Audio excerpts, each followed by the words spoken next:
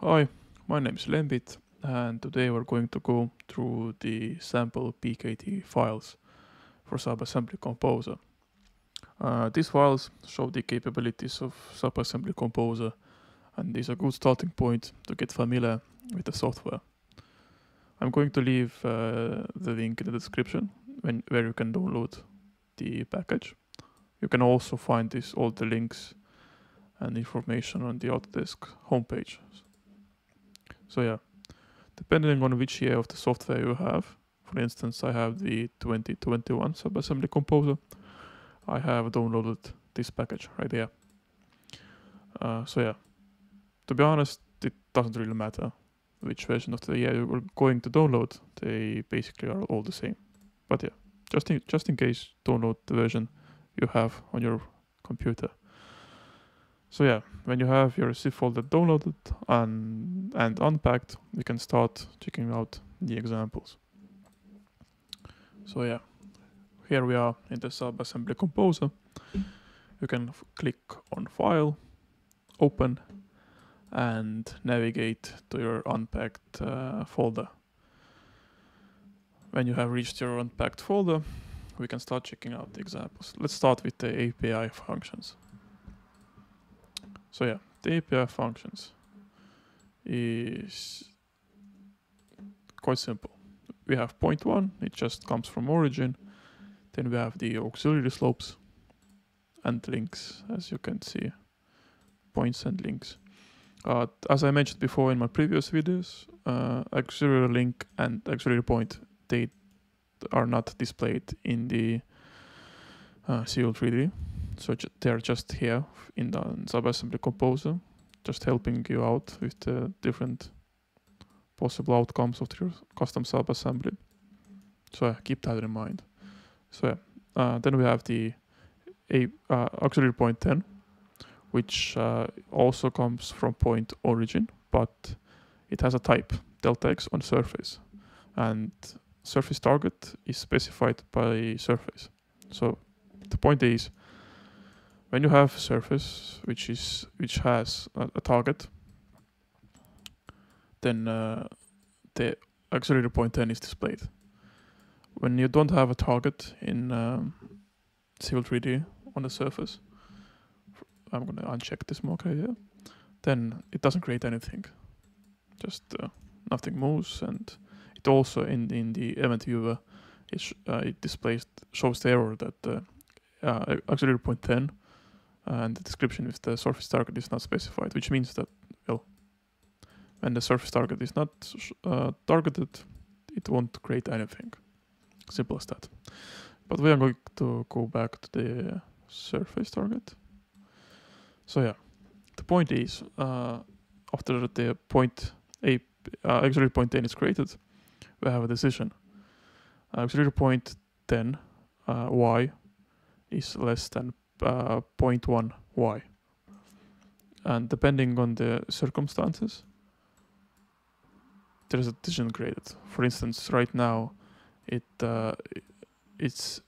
shows the cut, since the decision, the false label is cut, there comes the cut, and it creates the, as you can see, two different types of slopes. Why is that? Well, after this decision is done, after cut, there's another decision. Point 1, distance to surface. The surface right here means this surface name. For instance, if you had something else, like I'm not going to type right now, but any other name, you can use this right here also. Well, the point is that if the distance to surface is greater than -2, it's going to create this point and link from point 1 with the slope 200. As you can see, we have a preview value of 2, and it creates that link right there. But for instance, if you're going to write right here 1.99, up 1.99, then it's going to create this one right here, with the slope 100%. So that's the point of the decision. Simple as that. Shallow cut or deep cut. And after that, it creates another point, 0.3, and another link, and that's it. Simple as that. And if you're going to get the fill, it has the same decision. P1, distance to surface, is greater than 2. And it creates the same thing. If it's greater than 2, it's going to get that high fill or the low fill. So based on the decisions, it creates the points and links. As simple as that. And just keep in mind that on both sides of the decision, you can have the points and links with the same names. It's extremely useful, like in this situation, because, well, as you can see, we have 4 point and links with the same name. If they all were with the different names and links, then the P3, then we had 4 different points after this decision is made, right? But as everything is with the one name and with the one link, we have this 0.3 which comes from 0.1. And so yeah, keep that in mind, that you can have same names, same link names and the codes on the both sides of the decision. So yeah, let's check out the next one. Next one is auxiliary intersection. That's a quick example as well. Just 1 point, 0.2 from 0.1, nothing special. And then we have the auxiliary 0.1. It's also slope to surface. It comes from origin. It just has the slope and the surface. If we don't have a surface, then it doesn't create anything and shows you an error as well. So yeah, then we have this one and auxiliary 0.2. Well, as you can see, it creates the auxiliary 0.2. That's the point of this example. Then we have auxiliary point with the intersection. So there are 3 types of intersections. In this example, it uses the link, point, and slope. You need 3 of these components to create this intersection. So basically we have a link, which is link 1 right here. Then we have a point, which is auxiliary point 1. And then we have a slope, which slope we want to have. It's at 20%. And it creates this point right here. So link, auxiliary point, and slope from the point, which is 20%, and it creates intersection on this link. Simple as that. For instance, if you put the surface higher, it won't create the intersection because it's outside of the link, the physical link. But there's a possible workaround. You can just click on extend link. So it extends the link. It doesn't matter if you don't have the link right here, it just extends it. And you have the point. Well, depending on the situation, it can be very useful. Sometimes you just don't need that. But yeah, keep that in mind. So yeah, next example. Well, there's an auxiliary link. Also another point, another 0.2 from the 0.1. Then we have 0.3 from 0.1, nothing special. Then we have the auxiliary link 1, which comes from between these 2 points.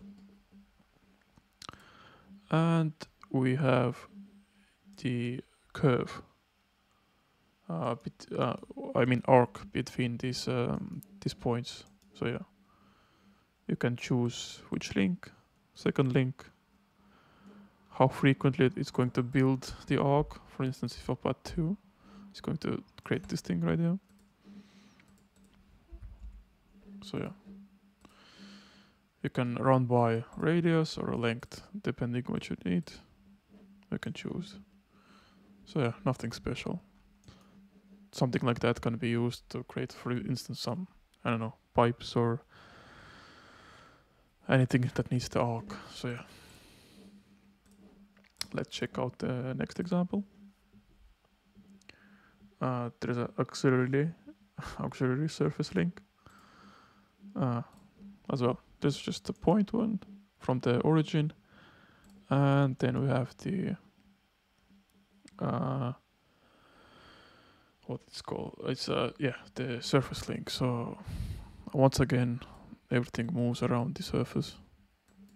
If the surface is not targeted, it won't create anything. So yeah, depending on your situation, very useful functionality to have. Yeah, next one. The mark point is not needed right now. Actually, a point, it's easy. So, yep, curve example. Here is a curve example, yeah. I'm not using curves that much because, well, for instance, the pipes and everything else can be done in Civil 3 by other tools, but here you have 3 different options. Basically, you can have arc general, 3 points, or a parabola. So nothing special. Point 1, point 2, point 3, and we're gonna have the arc between by using 3 points. So yeah, nothing special. The arc 3 points as well. It's almost the same thing. And parabola.